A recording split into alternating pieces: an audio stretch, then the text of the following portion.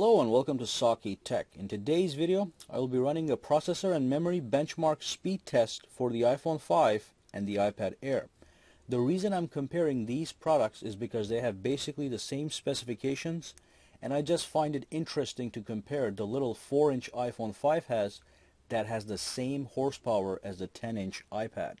I will be using the Geekbench benchmarking tool, which accurately measures the processor and memory prowess of different devices.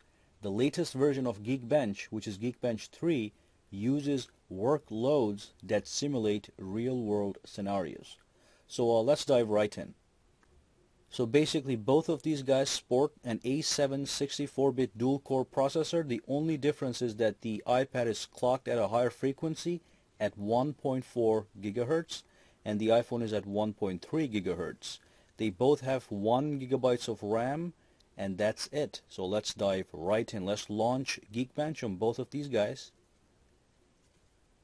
There we go. And let's just make sure nothing else is running in the background. So let's get rid of that settings. Oops. The settings menu.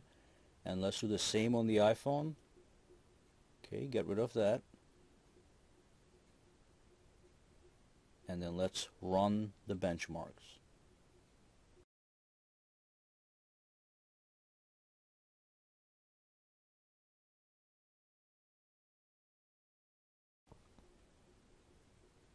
The iPad Air is done, and the iPhone 5 is almost done as well.